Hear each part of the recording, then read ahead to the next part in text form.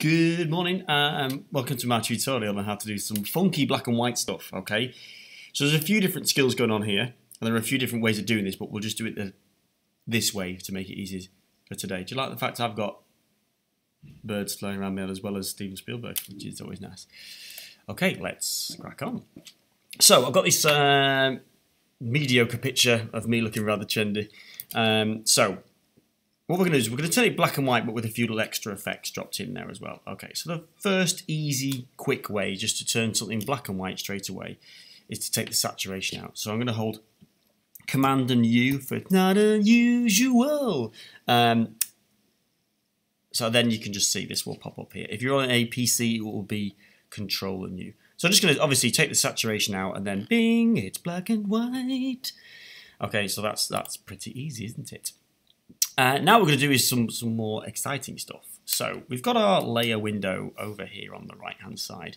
So I'm going to press Command and J for jump. Again, Command will be Control on a PC. Okay, and now I've got that, what I'm going to do is I'm going to make it darker. So I'm going to use curves for this. Curves are really, really good.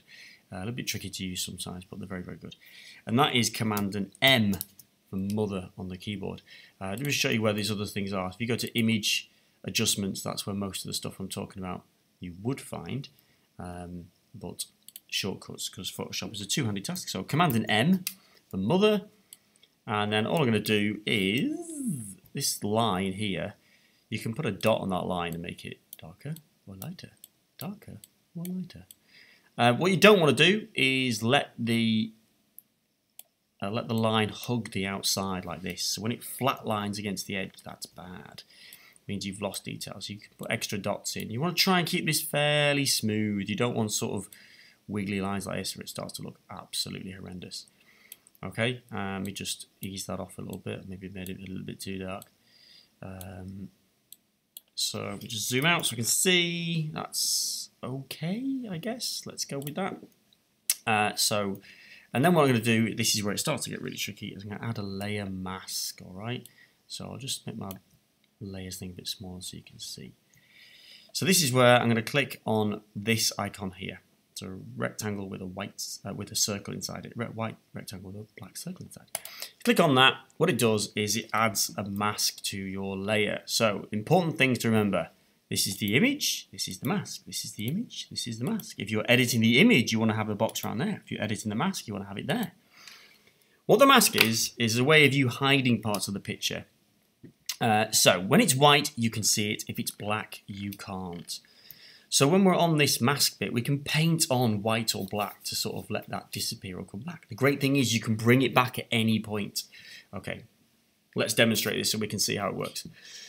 So if I get the brush tool, which is B on the keyboard, brr, and then I'm just going to check my brush situation over here. You generally always want a soft edge brush. So that's a hard edge brush that has sort of like a nasty edge to it. We don't want that. We want a nasty soft edge brush. Okay, and then we want our color picker, which is over here. I will zoom in to show you.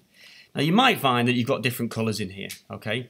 But if you just click on this box here, it will default back to black and white. You can swap them around by using this arrow, or pressing X on the keyboard. So if I just switch this off, I've got white. So I've got the brush tool. I've got white as my foreground colour, which means I'm going to paint white onto this. So if I do this now, nothing's going to happen. Okay, and that's because my mask is white. So if I press X and swap the colours around, I'm now painting black onto this white mask, which will do this. Okay, and so it's gradually puncturing a hole in that top layer. And you can see that in the mask bit just here. You can see the way it's puncturing a hole because the black bit becomes see-through. I've also, just to make this a little bit easier, I've got my opacity at the top turned down. If I had this on 100, one click would just go straight through it. Okay, whereas because I have it in number between 20 and 30, it would take 3 to 4 clicks to sort of go all the way through it, which again just allows you to have more control. So at the moment, what I've done is I've added a vignette around the outside, so darkening at the edges. So it keeps the viewer's eyes inside the middle of the screen, which looks quite cool, I think. Okay, so I'm quite happy with that layer so far. So what I'm going to do now is I'm going to go back over to my layer window. Oh, hello. Click on the background layer, and I'm going to duplicate that background layer again. And some of this stuff you don't have to do. I'm just trying to get you in the habit of using some of this stuff. So I've got my original image sitting on top. I'm going to darken it again. Command and M for mother. I'm going to make it darker. Oh, not too much. Don't want to ruin it. I still want some detail in there. That'll do. Okay. And then I'm going to blur it. So that is normal layer.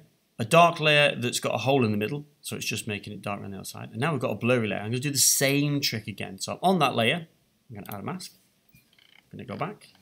I've got B for my brush tool, and I'm going to paint away the middle bit. Okay, and it's gradually building up. So now what we have is, we don't just have a darkening at the edges, but we also have a slightly blurriness at the edges as well. And that's the sort of technique you can spend more time on it and produce something far better than myself. The really cool thing that you need to remember with these is, these layer masks, when you save your image as a Photoshop file, a PSD, they will still be there when you reopen it. And the great thing about them is, let's say you reopen it and go, oh, I've done it too much there, I want to undo it. All you can do is X, so I'm now painting white back on, and you can paint white back on and undo what you've done. Okay, so I can paint that top layer back white, all the blurs come back, and let's just say, for example, I could now go back to black as my foreground colour. To make your brush bigger or smaller, by the way, is the brackets to the right of the letter P. So the one next to P makes it smaller, the one next to that makes it bigger. So if I just do sort of this bit just here, I could just have that middle bit that's sharp, should I want to. So it allows you that level of control even after you've saved it. And that is a fire alarm. Luckily, I'm just about finished. Unbelievable. Take care now. Bye-bye then.